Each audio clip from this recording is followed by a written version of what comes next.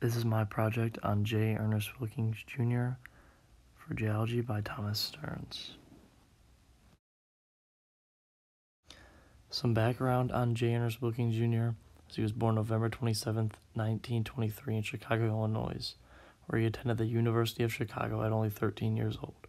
He went on to complete his AB in mathematics at only 17 and also proceeded to get his MS and PhD in mathematics at only the age of 19 years old.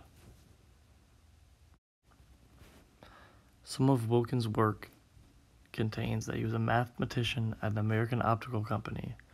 His next job was a mathematician at the United Nuclear Corporation of America. He started working with Eugene Wigner on a research about nutrition absorption. They wrote a paper for estimating the distribution of nutrition energies with nuclear reactors that later got declassified.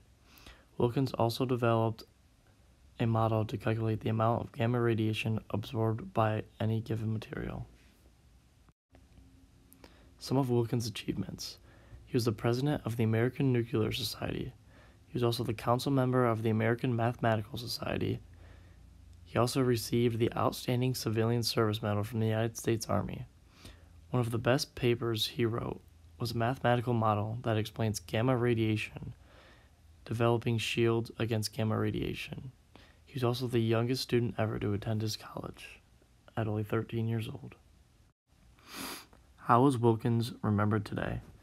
He's remembered for his groundbreaking findings about gamma radiation. He's also known as one of the smartest 13-year-old mathematicians to ever attend his college.